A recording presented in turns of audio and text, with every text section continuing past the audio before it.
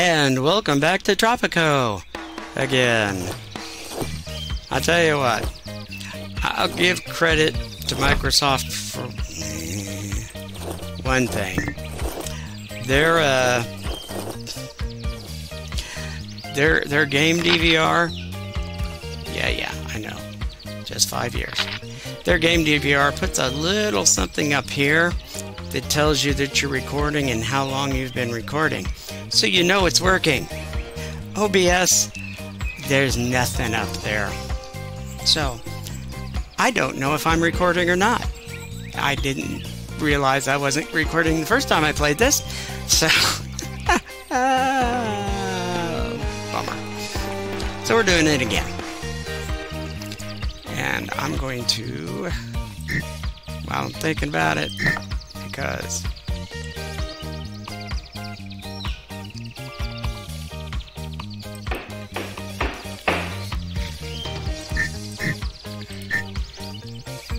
there's too many shacks up here around that. So we're going to build that to get something going there. We're not going to start on this yet. And it was like, ugh. There are, in fact, there are 24 people working on building stuff in this game. And it still takes them forever to do this.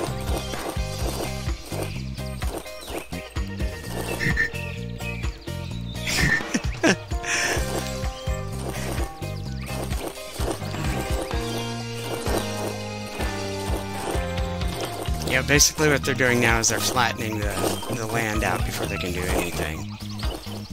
And it's still going to take them a long time to do it. It's annoying. What can I say?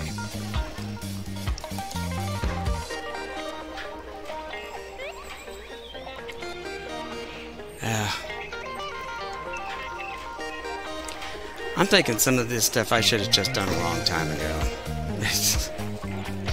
It would have been better off for everything, I think. But, oh well, with just 5 years to go, it's too late to think about that now.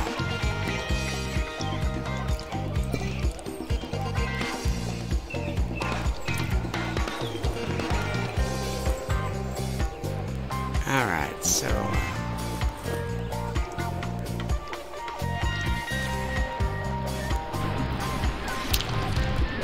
yeah, like I said, that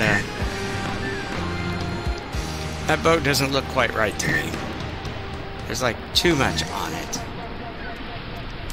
But then again, to be honest, it's just, I mean, you've got a fly bridge here that's fully enclosed. And this just looks like, I don't know what it is.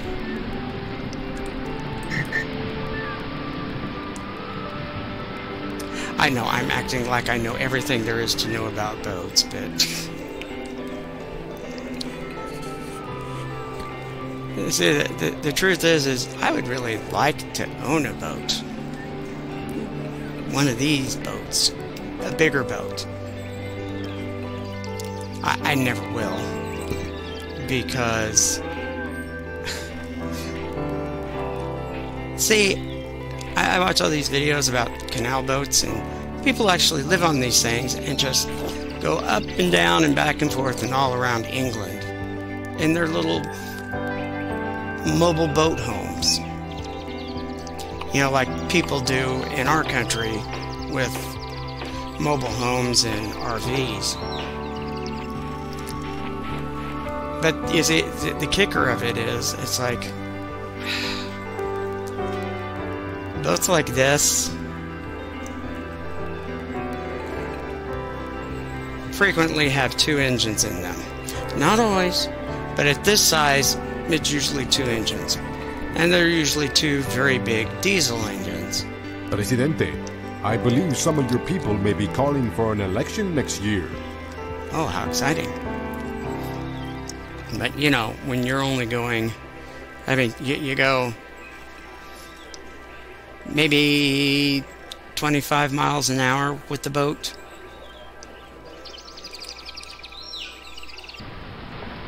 Where'd that thing go? And now that looks unusual. Ah, is that the tour boat? That must be the tour boats. But as I was saying, you know, they go 25 miles an hour, and maybe you get,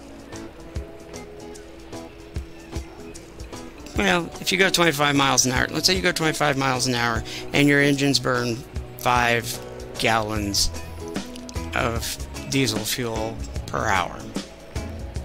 That's, man, that's 5 miles to the gallon.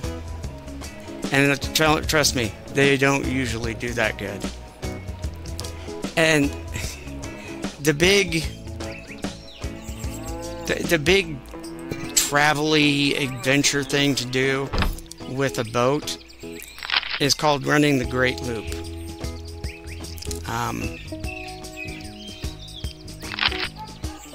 See, we're very close and close, but they're the same. Well, running the Great Loop, you go down the well, say you start at Chicago. You take the canals that lead to the Illinois River,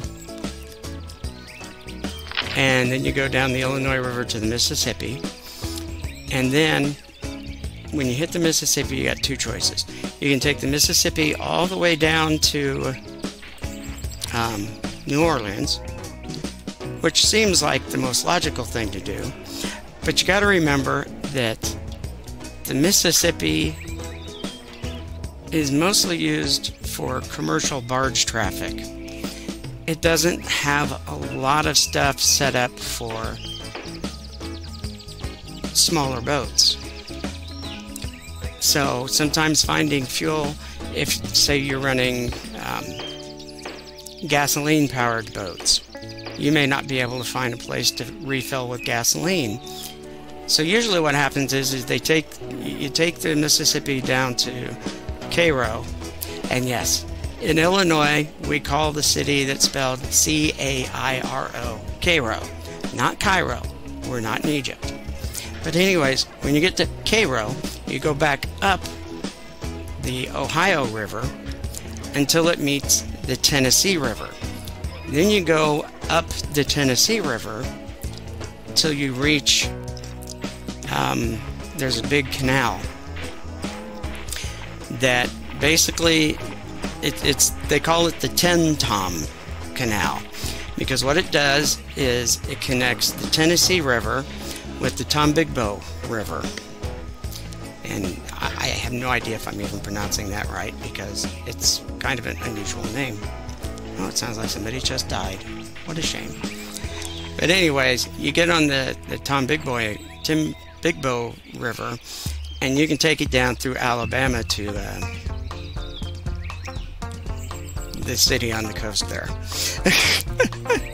And then once you get there, you're in the Gulf of Mexico, and you go down and you head around, and you loop down around the bottom of Florida. You come back up the east coast. You usually stick with the intercoastal waterway, which is between the actual coast of the mainland and a series of islands that naturally occurred a little ways out. When I was at Field Med School, I went with a bunch of Marines to Emerald Isle, which basically it was just a big fishing. That's what they did. They fished. They ran fishing boats out for people, and you stayed there. You'd go out for the day on the fishing boats. They aren't commercial fishing boats. They're these things. So, but you go up that until you get to New York, and then you head up the Hudson River, and you work your way to the Erie Canal. And then you take the Erie Canal, you can take it up through, you can take another route up through Canada, or you can stay in the United States. And you go around until you hit the Great Lakes, you loop around Michigan, and you come back down to Chicago, and you've done the Great Loop. It's like 6,000 miles. So, like I said, you're paying out a ton of money for fuel. And I mean, you know, you're traveling 25, 30 miles an hour tops. It takes a long time to do it too.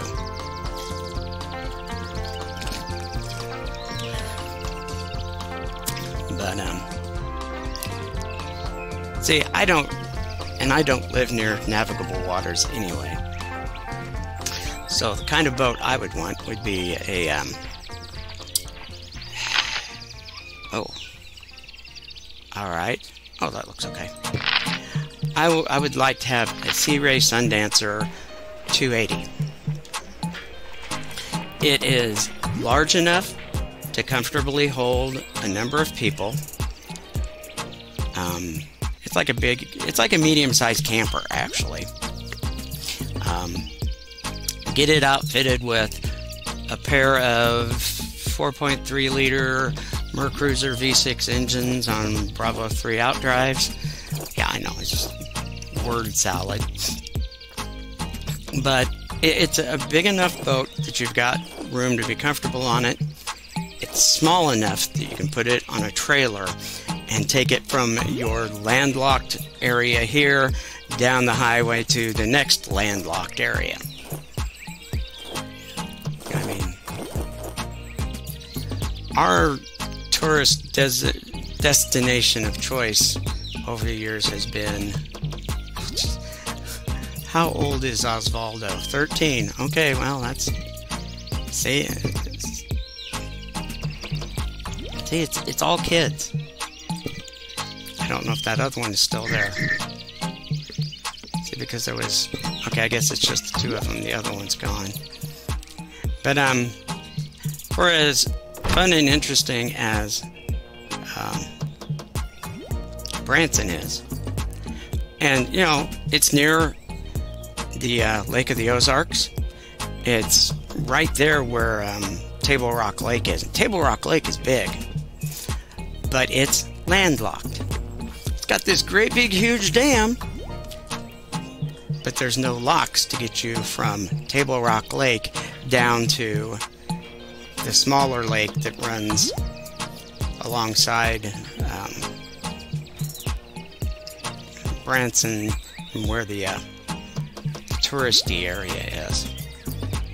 So, you know, if you want to go someplace else, if you want to go from Table Rock Lake to Lake of the Ozarks, you got to put your boat on a trailer and haul it over there. The Branson Bell riverboat, they actually had to build in Branson because there was no way to get it there. So they actually built a shipyard in Branson. They built the ship, launched it. It has never been out of Table Rock Lake. And it never will be because it's far too big to... Now, the only way you can do it is tear it apart, haul it away, and then put it back together again. So... But, now that I've wasted this much time... See, I've wasted all this time talking about boats that I'll never own, and they still aren't... Oh, they're actually building on it now. You see the little bits of yellow going on. So, this may be finished by the end of the game. And we can watch the amusing behavior of the airplanes that come in. Okay, our apartment has filled up here. That's good. This apartment is filled up. Good. This apartment is filled up. Good. We have some space available here in the tenement. We have some space available there in the tenement. So when these boys grow up,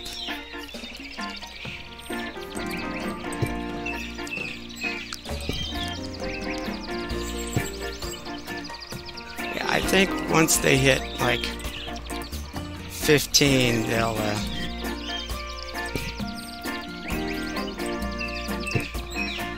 actually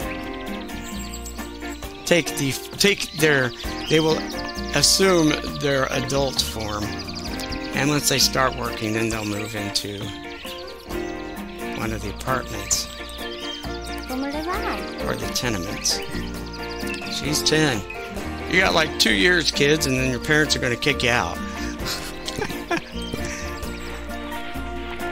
Oh, that sounds so silly. Okay, we've got some there, nothing there. We've got some there, nothing there. This, of course, is full. Okay. Are we done yet? Almost. Finally. Or some of the things I mentioned before. Oh yeah. By the time this is out, the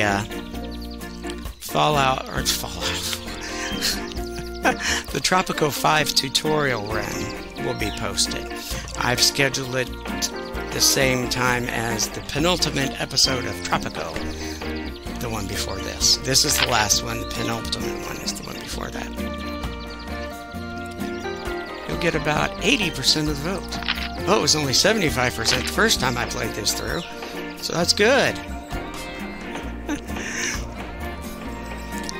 But yeah, that will be there. And I think I'm not going to play that. I'm still trying to get the hang of it. I tell you, it's all kind of weird. They just added more and more stuff to it. Yay, I've won. That's all for me. For instance, you know, you got a farm. You've got your workers here. And then there's a manager slot. It doesn't fill the manager slot. You have to fill the manager slot. And you have to hire them to work as a manager. So there's that. And sometimes you get your dynasty. You get people who come in, or suddenly the little voice will pop up and tell you, oh, our dynasty has grown.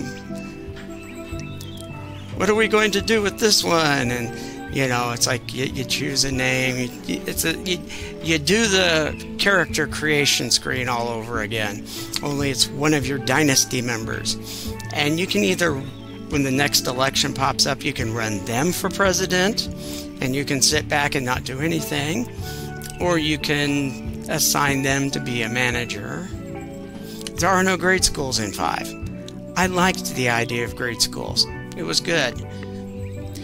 But there's no grade schools in 5. But there is a library that does research so that you can speed up your... They give you research points so you can research technologies ahead of time.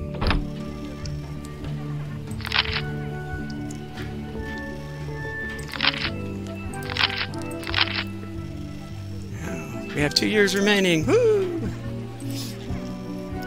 But they've got that, and it's just... Again, this is about as close up as you can get in the game. I don't even think you get this close up in Tropico 5. And all of the mines are caves. You'll see a ridge of rock. There's no ridge of rock here. Nowhere. It's just an upthrust bit of land. So you've got ridges of rocks, and in the ridges of rocks, you'll see caves. And they'll have like different decorating, natural occurring things around the rocks so you know what kind of mine it's going to be. And you get a coal mine, which makes it easier to run your own electric plant. You get coal, you get iron, you get bauxite, you get gold, you get uranium, and you get oil. But if you've got a place to put an oil drill, it will actually be a little spot on the ground with a little black geyser coming out of it, which in reality you would soon have a big pool of black ick on the ground. But yeah, okay, whatever. So I mean, they complicate some things, they dumb down some other things. It's like, I mean, let's face it. In actuality, strip mining is what you do. You see, a lot of times, gold usually isn't strip mined. Although what they do is similar to it.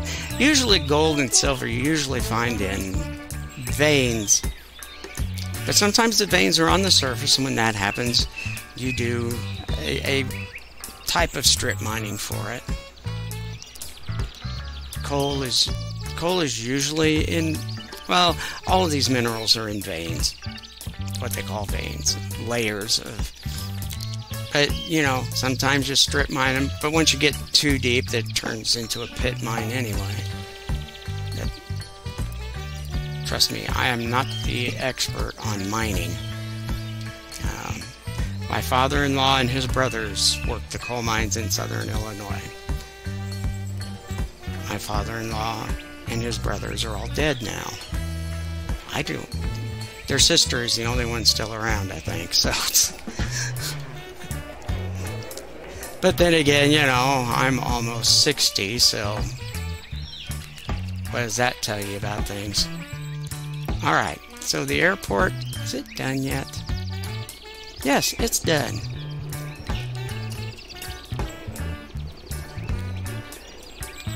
Okay, this is the smaller plane, I guess.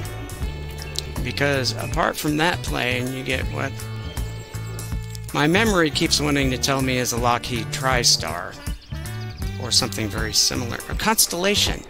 It's the Constellation, I think. The Constellation had a rather distinct tail structure. So, I'll tell you what, beforehand they were just coming in droves. Are we on the last year yet? No. We still have, well, one more year to go after this. So, that's exciting. And things seem to be going faster. Let's see, what haven't I talked about yet? Oh yes, the next series. I think for the next series I'm going to go back to Tropico 4 because there's this one island on Tropico 4 that I really like. It is a big island. I mean, it is a very big island. I mean, here, this island gives you, you know, the different townships, for want of a better word. You've got Palos, you've got, where is it, Cardenas, you've got Juventud up here, and you've got El Venado down here. So you've got these different, but I mean, basically it's just one big island, so to speak. The island we're going to be doing in the next version of Tropico 4 is huge compared to this. I mean, it is. It's just huge.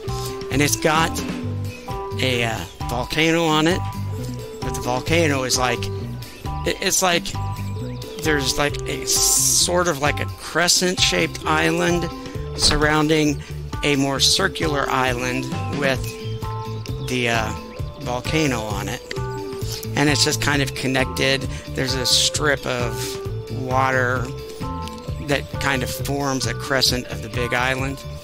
So there's my score. How exciting. 12 months. But like I said, it's huge. It's got a volcano, but the only important things, yes, I have a year and then I have to reach the retirement age. The only resources that are located within the danger of the volcano is a couple of salt mines. Now, they are your only salt mines, but, you know, what can you do? But otherwise you can, I mean, this island's so huge, I usually build it with 2 docks, one at either end of the island, just to keep stuff going in and out. It really is. It's huge. So we'll be able to do a lot of stuff on this island. So, it's northern exposure. But we're going to do that island next. So it'll be back to our friend Helena Bucket. And we will... It's like... Pachanga Volcana or Volcana Pachanga or something like that. It's got It's got part of volcano as the name, so you know what it is. I don't know. I suppose if I spoke Spanish, I'd know exactly what it was. I don't speak Spanish. It's like I can count in Spanish a little bit, but other than counting, I know more Japanese and Korean than I know of Spanish. Although, to be honest, it's kind of easier to just decipher Spanish than it is Japanese or Korean, simply because Spanish, Italian are extremely similar. French isn't all that different, and while English is more different than the others, you know, when they all have the same roots, it's easier to at least pretend to figure out what they say. Gozaimasu. Huh?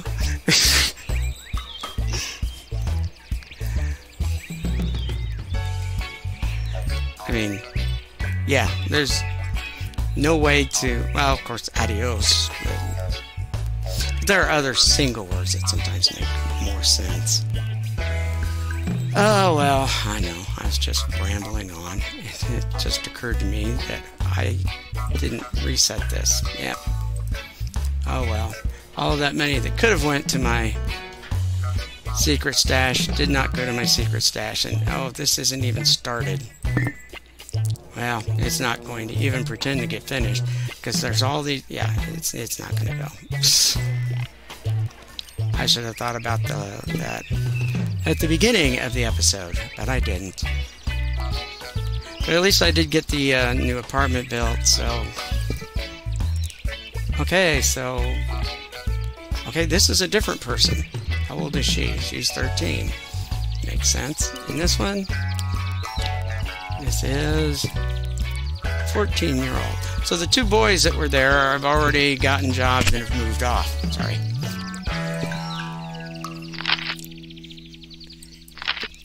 Yeah, well, it's like, yeah, I got 3 months. You're not getting a cathedral. Sorry. Yeah, and this one's going to be a little trickier to edit because what you're looking at now is 1024 by 1280, I think. Yeah. And this is okay. I take the footage that's coming here and I crop off the because even though that, see, I'm looking at this at full 1920 by 1080, but everything is stretched wide. The OBS is recording it at 1280 by 1024, so it's recording the more square, and it's adding black bars at the side and the bottom to fill it in to make it fit 1920 by 1080. So I have to trim those off, and then I feed that into my video editing software, and everything's fine and dandy. And as we're approaching the end, I'll go ahead and say thanks for watching, and you don't really care about how I'm going to edit this anyway, so who cares? But like I said, you may hear a repeat of the music, by the way. But again, thanks for watching. Like, share, subscribe. There will be more stuff. Like I said, we're going to go back to Tropico 4 next. There's all the Fallout stuff. So, here we go. 485 points. Wow. How about that? So I made it through good times and bad. I've managed to cling to power for 40 years. Now is the time to say adios.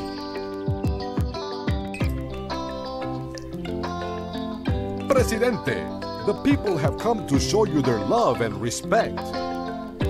The leader of Tropico and a true friend of the people. You are surely the kind of leader that Vladimir Lenin himself will be proud to call friend. Comrade Presidente, the Communist Party has thrived under your steady hand. However, though most of the people respect you, some of the men of cloth have been less kind to you. Let them stay in their churches. You rule in the streets. The farmers, miners, and loggers of Tropico know that you stood with them in the fields and forests to make their efforts the true economic strength of the island. Fortunately, the shrewd president that you are, you've managed to make a sizable nest egg for your retirement and stashed a fortune in your Swiss bank account. Viva, Presidente! You've managed to tread lightly and achieve a reasonable degree of overall happiness for your people. While you may have lacked in luster in some areas, you sparkled like a diamond in others. Now, yeah, there, see, my first game I scored 15 points higher. And, weirdly enough, there was no mention of Vladimir Lenin in this playthrough here. And it pointed out that I was the big tourist destination. So, I don't know. It's all kind of weird. But here we are. See, since I had to replay the last episode, my score went down. Darn. Oh well. Thanks for watching. Like, share, subscribe. Stick around for Tropico 4's return. Maybe go visit the Fallout stuff. Maybe. Anyways, like I said, thanks for watching, and we'll see you in a little bit. Adios.